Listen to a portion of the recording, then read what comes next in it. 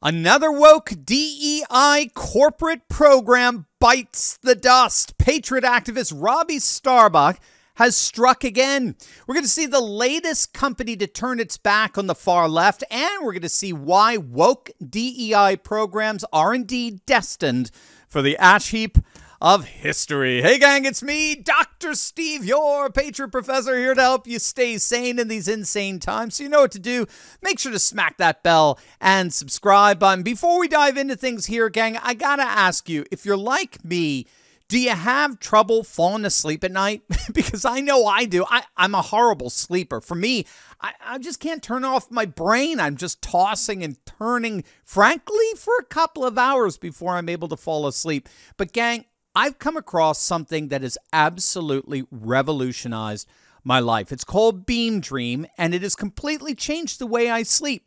All I do is I sip a nice hot cup of Beam Dream, and I kid you not, I'm out like a light, and I have the most restful sleep ever all throughout the night. It's become a nightly ritual of mine that I look forward to. Plus, I never wake up feeling groggy the next day.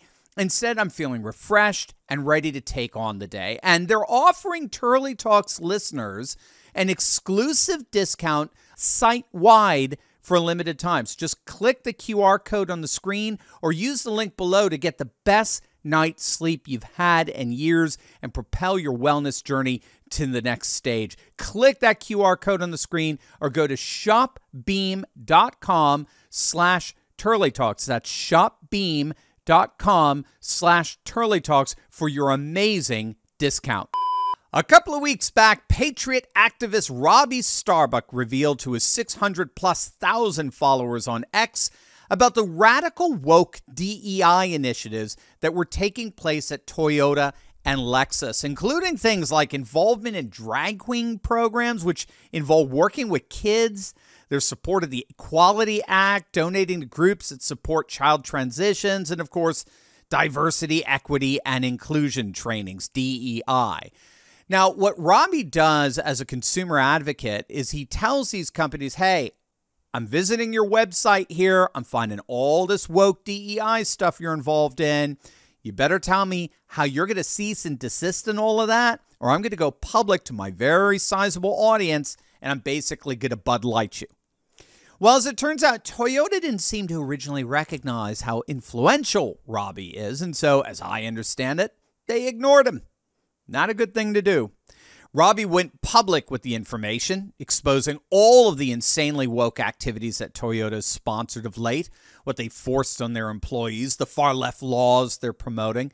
Now, of course, Toyota, which is an international, massive international corporation, they operate in over 170 countries. Of course, they're not doing anything like this in any of the other countries they're in. They're not doing anything like this, say, in Saudi Arabia. You could do what I did. Go to their Saudi Arabia site and check it out. Go throughout the entire site. You won't see a single thing that even remotely resembles a DEI program. In fact, I venture that you won't find anything DEI related on any of their other international sites. It's just here. It's just here in the United States. I wonder why that is. And so Robbie exposed these woke lunatics over at Toyota and Lexus. And now, gang, as of this week, here's Robbie's latest report. This is so freaking cool. Toyota and Lexus have publicly agreed to no more involvement in pride parades, pride events, or LGBTQ children's summer camps. That's done. That's over. They'll no longer participate in the Human Rights Campaign's ultra-woke Corporate Equality Index social credit system, as he calls it. Keep in mind, Robbie is crushing these companies that used to get 100% rating in this ridiculous Corporate Equality Index system. And he's right. It's nothing more than a WEF-initiated social credit system on par with anything like what you would find in Beijing. All BRG activities, that's business resource groups, must be focused on the core business of Toyota and be open to all. Well, what do you know about that? That's the thing I noticed when perusing Toyota's Saudi Arabia site. It was all about how great their cars were. When you looked at their vision statement, their mission statement, it was all about their absolute commitment to making the best possible car on the planet. What do you know about that? What a great idea. A car company focusing on making the best freaking cars imaginable. What do you know about that? Focus on automotive engineering, not far left social engineering. What a great idea. Robbie said it best, quote, "This is a massive win for sanity." And it is most certainly that. Now, if you don't know, this is but the latest in a whole series of wins for Robbie Starbuck. Just a few weeks back, he took on home improvement chain Lowe's. The corporate headquarters there had to inform their employees that Lowe's would cease funding Pride events and will no longer participate in the Corporate Equality Index conducted by the HRC, the Human Rights Campaign.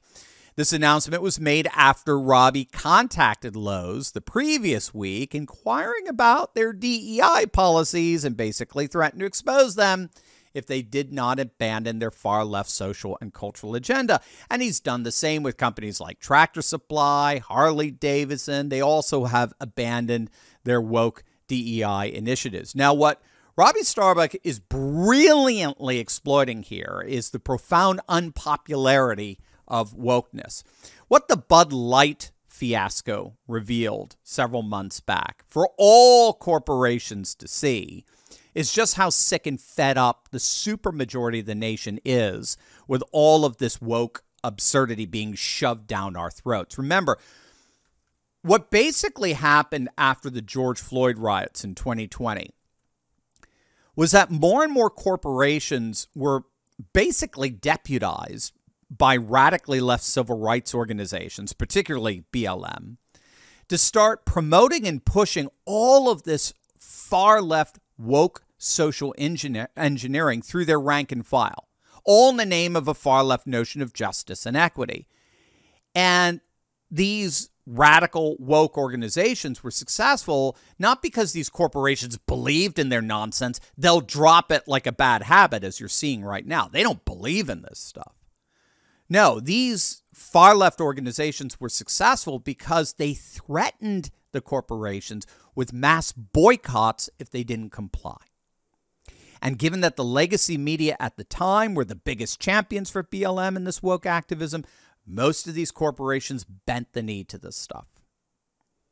What the Bud Light fiasco proved is that the backlash of consumers against this woke turn by the corporations was far worse than anything the woke activists could muster against them. And so what Robbie is tapping into is the petrified fear that all these corporations have in facing a comparable backlash by the consumer. And now Robbie has been as successful in getting companies to cease and desist their DEI programs as BLM and other radical leftist organizations were in getting those programs instituted in the first place.